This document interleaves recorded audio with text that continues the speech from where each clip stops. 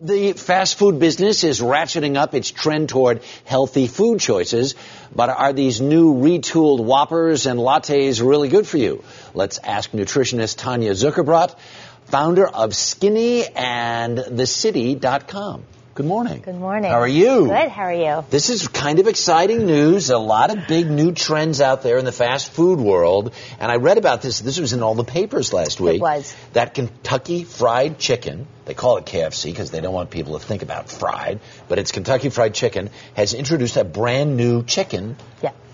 That's really different, right? This is it right here. What's the difference? Well, what they've done, rather than frying it, they're actually baking it, but they're keeping all the inherent tastes of like those seasonings on the chicken. Right. So the taste is somewhat similar, but the caloric difference is really staggering. Is it skinless too? It looks like No, it's not skinless. No. The skin's on. Okay. And to save calories even further, you could peel off the skin. But let's start with this, because 2 pieces of this baked chicken is 360 calories and 8 grams of fat, which is very reasonable. This is the new one. This is Yes, the new one. Okay. especially Versus when you compare it, 740 calories, 42 grams of fat. Dude. Now that's a huge savings of over 380 calories. You could practically have double the amount. Right. So maybe the idea then would be to just eat a lot more of that, and then.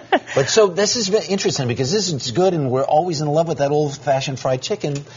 This makes a lot more sense. Well, it's a healthier choice, and I think what we're going to be seeing in this downturn economy, a lot of people are turning to fast food for a few reasons. One, it's comfort food. Right, comfort food. And we all like to feel comforted during these times. But the other thing is that there is an economic, incentive to go because it's low cost and a lot of food, but we're paying the price. Right. It's very short-sighted. So I think the fact that these fast food companies are now offering healthier options is doing a great public service. You got to see whether or not people eat them. I remember McDonald's introduced like a grass burger 100 years ago, and people said, nah, forget it. Well, I think also, think about a lot of parents who go, they take their kids for fast food meals, especially moms on the go. These are really great alternatives so that the whole family can eat there.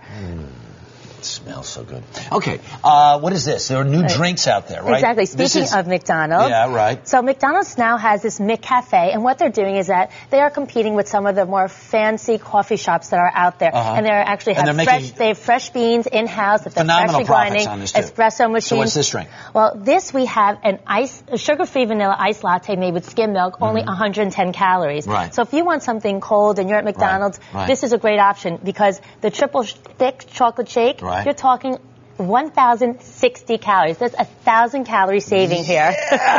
So how many calories in a giant chocolate shake? 1,160 calories, 29 grams of fat versus 110 in this. Think about that. Let's leave the graphics down for a second because we need to talk about this. What is this? Okay, so Burger King has introduced a Whopper bar, and at their Whopper bars, they have over 22 different toppings. So this is really, make it your own kind of fast food. It's really making it, elevating fast food into something that you can tailor to your specific taste. So if you don't load it up with cheese and all this other stuff, what kind of calories are we talking about? Well, we're talking here 575 calories versus the triple Whopper here, 1,250 calories. And look at some of the toppings that you can get. Grilled onions, guacamole. I mean, this is heart healthy. The spice and the jalapenos. All right, let's look at the difference, and then the difference is, and the survey says 675 calories, 61 grams of fat. All right, that's what okay. All right. Finally, what is this?